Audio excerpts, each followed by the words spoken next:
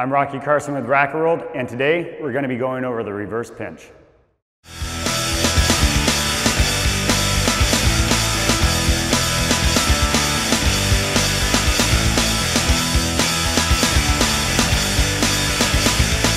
The reverse pinch is not a high percentage shot, but it can be effective when your opponent is stuck behind you.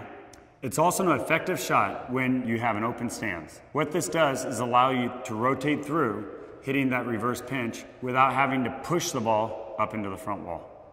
With hitting the reverse pinch, we want to make sure we stay down and swing level. Our goal is to get the ball to bounce twice before the opposite wall. Usually your opponent's going to have trouble getting to that ball before then. If we execute this, it puts pressure on our opponents, forcing them to come up very rapidly. Now remember, if we don't execute this shot, it could leave us stranded very close to the front wall, which leaves everything open for our opponents to hit.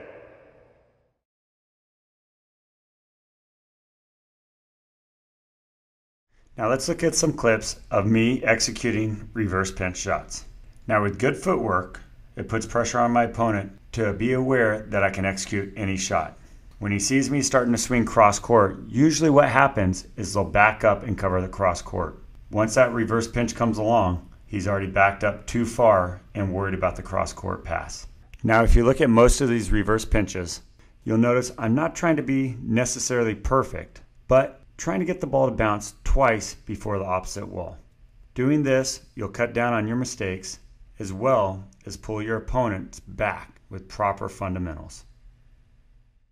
Hopefully this works in your game and you're able to execute it with effectiveness. Our goal, finish the rally. Now that you've watched this video, you're ready for the full course at fugu.com/racquetball. On a down the line serve, you serve the ball and you shuffle back.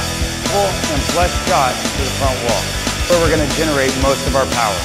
We want to stay on balance and we want to drive to where we want to hit the ball. We're going to be stepping towards the side wall. We want to hit the ball out in front of us, which means now we got to rotate our wrist, driving towards our target on the front wall.